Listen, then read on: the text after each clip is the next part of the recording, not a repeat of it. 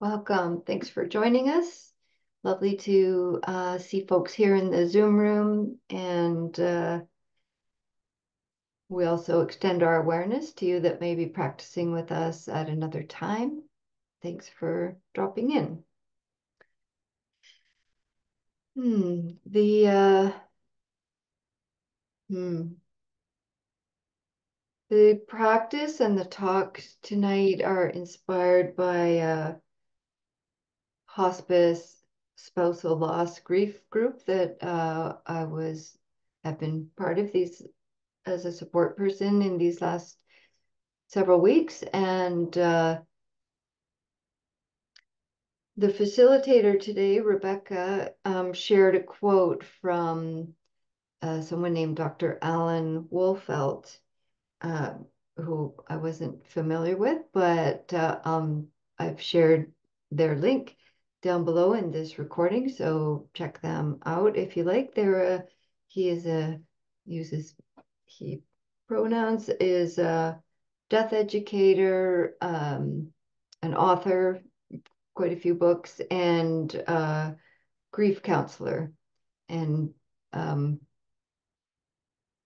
I'm not that familiar with their work, but a little bit of reading on their site today looks like there's lots of good stuff on there.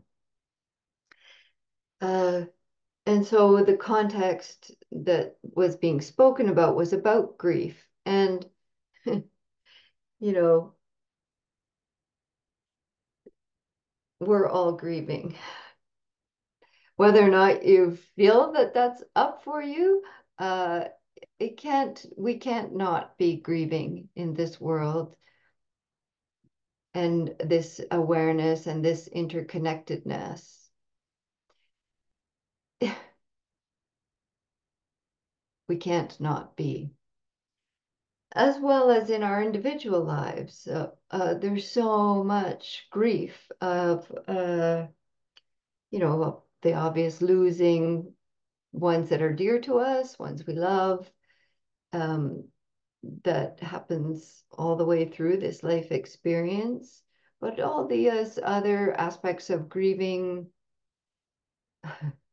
which are also infinite, loss of roles and aging and ableness, classism. I mean, we could just go on and on about all the different forms that affect us in a way that we could call grief. And what I really appreciated about this Dr. Wolfelt or Alan Wolfelt's offering is a reframing that I think is true. Check it out in your experience. As the Buddha said, don't take anyone's word for anything. We check it out from our own experience to see, is this true or not? But what he offered was that we don't recover from grief. We don't get over grief. And so many folks in this grief group, when they came, they're like looking for something of like, how is this going to end? Or what's after this? Or how do I get over this? And we don't get over this life. What we and also, we don't return to normal. First of all, what's normal? Well, that's another whole talk, but you know, there's that feeling of like, when will things get back to normal? And that does not make sense in the view of the Dharma of getting back to some previous manifestation of infinite variables that are constantly changing. We are all forever changed by all things. We are all constantly affected and affecting and changing. And yeah. And so rather than thinking about recovering from anything. Rather, he talks about reconciling with it or being reconciled with it.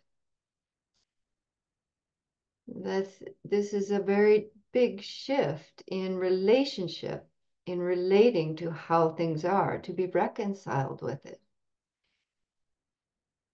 And this doesn't mean kind of a giving up or a like, oh well, that's how things are.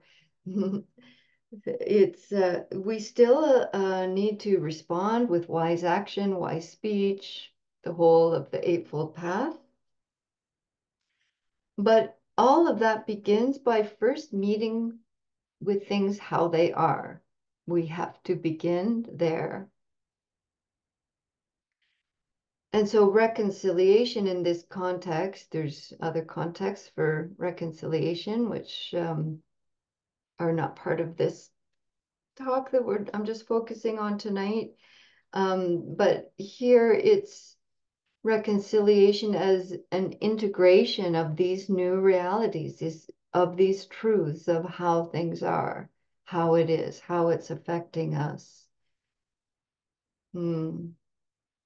Rather than trying to get over, around, beyond, above, but through. We go through with how things are. And this is a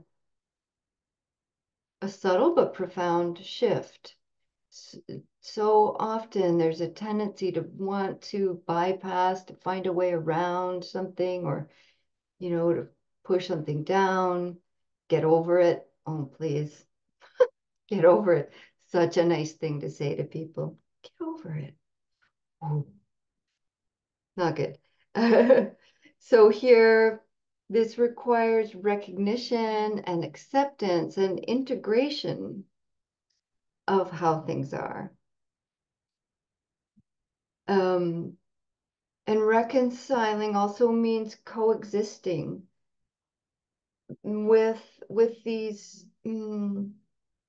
with grief and joy, with aversion and compassion, with all the vicissitudes, the waves of how things are, that we can feel so many things at once, and so many things are true at once, and it can feel like a cognitive dissonance when there's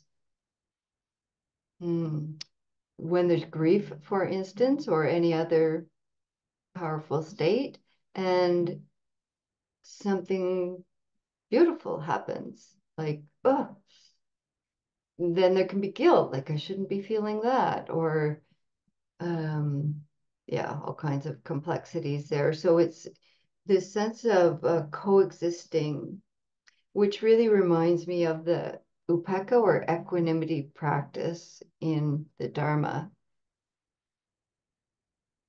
And Thich Nhat Hanh teaches that equanimity is the practice of inclusiveness. So good. The practice of inclusiveness. It's like this and it's like this. Meeting it in this heart as much as possible. Sometimes we have to titrate or like microdose meeting things because it can be overwhelming or too intense. And so, but keep moving in that direction of meeting how things are, inclusiveness with how things are. And to do this really requires that we not try to just transcend or bypass, but really opening to with tenderness, with compassion, with loving kindness. And so equanimity, or upekkha as it's called in Pali, is one of the Brahmavihara practices, the divine abodes of cultivation it's upakabhavana, which means cultivation of even-mindedness or um, inclusiveness, as Thich Nhat Hanh beautifully phrases it, um, to have some steadiness, some presence within the flux, within this interplay of suffering and joy, pleasure and pain, and all the neutrals that are in between that. So that we have a more capacity to be with what is pleasant without clinging to it, and what is unpleasant without aversion and needing to push it away and get rid of how things are. It helps us cultivate this sense of the eye of the storm, being in this center of this very stormy life, with some presence, with some stillness of heart mind that can weather the storms.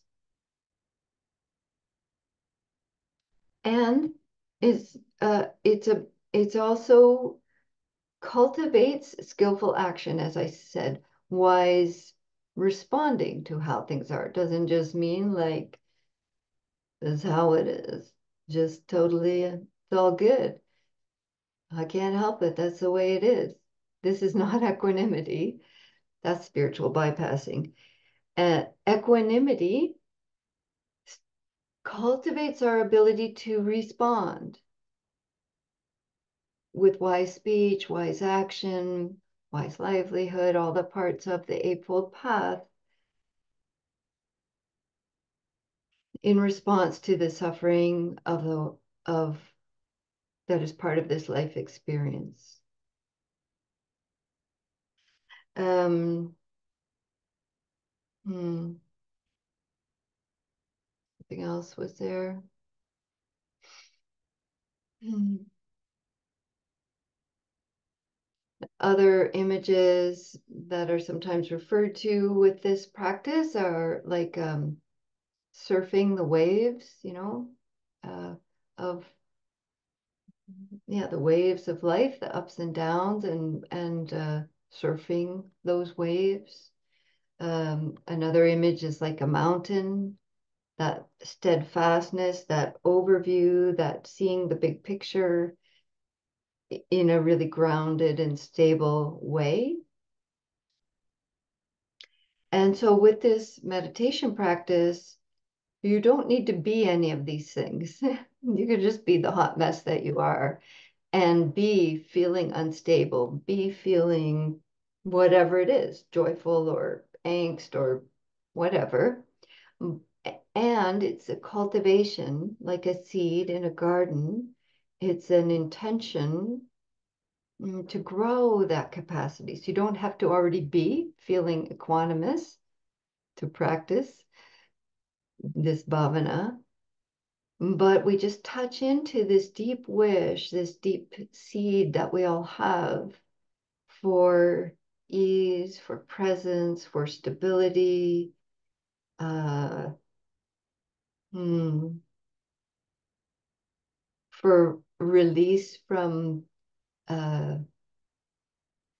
excess dukkha, in excess suffering or clinging and aversion to how things are. Yeah, I think that's all I want to say as an intro. Mm. So to reconcile with how things are rather than recover, but oh, it's like this, and then what's needed? It's like this, what's needed? This is something I say to myself often, just in the flow of a day. Oh, it's like this. What's needed? Do I need to go lay down for a bit? Go out to the forest? Do I need to offer amends for harms? What's needed? It's like this. What's needed? All right. That was a short one tonight. If you're new here, it's not usually that way. It can go on sometimes. But I think that's all that's needed. So, I should say, oh, see? That's so funny. I should say a little bit about how we approach this as a meditation practice. There's different ways, of course. We'll use kind of the common form of repeating phrases. I'll offer, this will be a mostly guided meditation where I offer some phrases and words have to be used, except for we don't want it to just stay wordy and heady thoughts, but just let the words drop in as if you're hearing from your heart center, chitta, heart mind. And you could change the words into your own words that resonate for you, but don't spend a lot of time thinking about what's the right words. If that's happening, just go with what's offered. And you silently repeat the phrases, but mostly focus on the feeling, the felt experience in the body, especially in the area of the chitta, uh, to grow this seed, to cultivate this quality within your heart mind.